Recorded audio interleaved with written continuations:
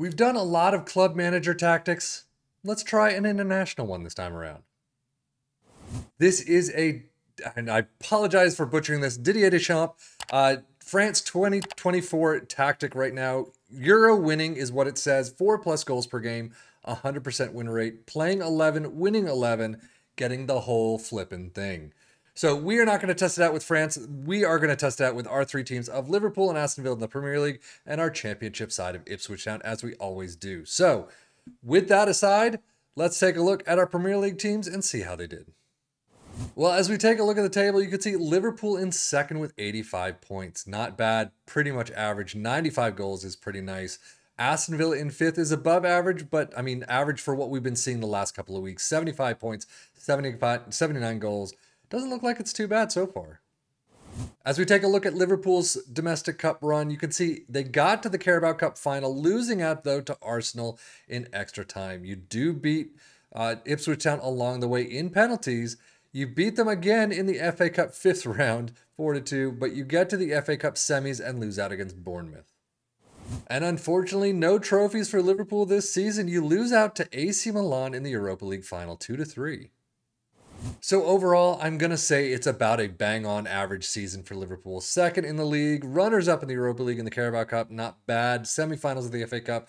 You still would have liked to have come back with something out of this season, but I mean, overall, it's not a bad season at all. And squad-wise, yeah, you got some green there. Not a huge amount, but a pretty nice amount for Liverpool. 34 goals for Nunez, Salah with 23. That's about what we used to see. We haven't seen that in a while, though. Mohamed Salah with 19 assists, Diaz with 18, as does Trent. Not bad at all. And then Mohamed Salah with a 7.37. Aston Villa not doing a lot out of this domestic cup season. You got a Carabao Cup quarterfinals berth, but unfortunately Arsenal just drop you out 0-3 handily. And then in the FA Cup third round immediately against Preston. They do get to the Europa Conference League final though, but you lose to Atalanta 1-2. So no trophies for either our Premier League teams, unfortunately. About an average season. I mean, Aston Villa do get Champions League next season, which is nice for them, but you know, in this test, a one-season holiday, I think they definitely could have done a little bit better. But I mean, 5th place in the league, it's not too bad. And as we take a look at their squad, you can see some green there. I mean, they usually don't get much there, but 40 goals for Ollie Watkins is phenomenal. 27 for Ramsey, so not too bad there. 15 assists for Lucas Digne and John McGinn and Zaniolo.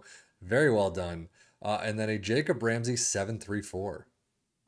Data hub for Liverpool. You got pretty high attacking numbers. You're not all the way to the tops of the goals per game, but not too bad. You do have fouls against per game, so there you go. 2.5 goals per game. 1.05 conceded is a bit higher than usual. Not too much, though. 1.24 XG against. Aston Villa's numbers, not bad. I mean, higher than what we've been seeing lately, but still not the attacking squad that we have seen in the past. Goals per game, 2.08, 1.26 conceded, and 1.46 XG against.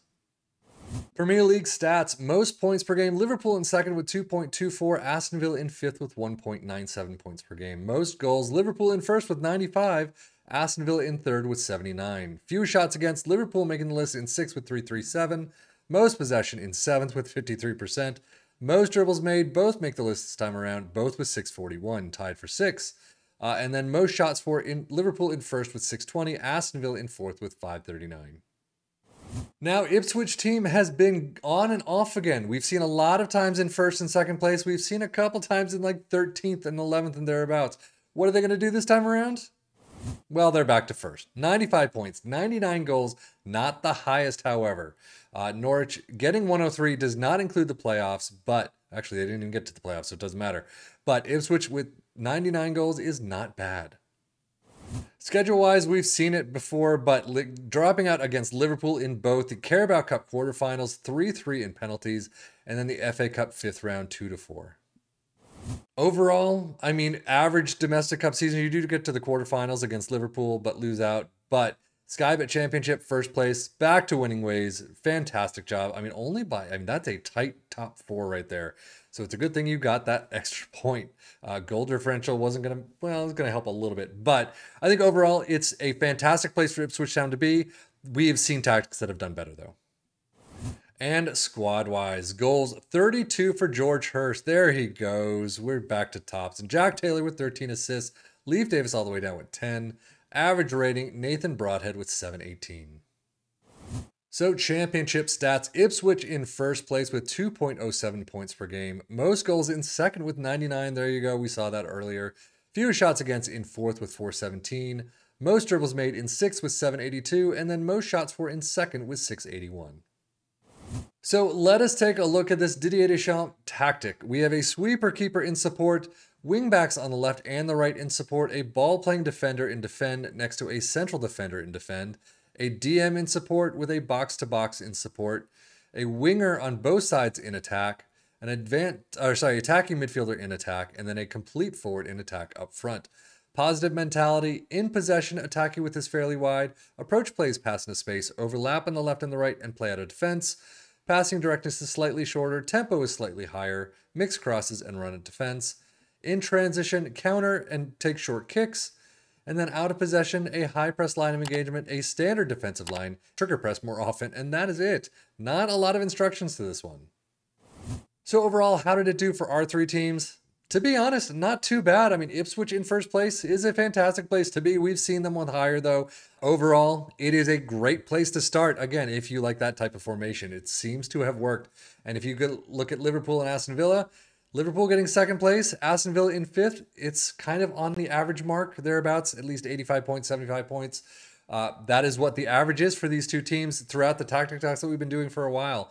Liverpool have been coming in first. Unfortunately, not this time around. But take a look, see if it works for you, and let us know in the comments below. But that's it for me, FM24, for the Football Manager blog channel, saying thank you as always for watching. Take care and enjoy.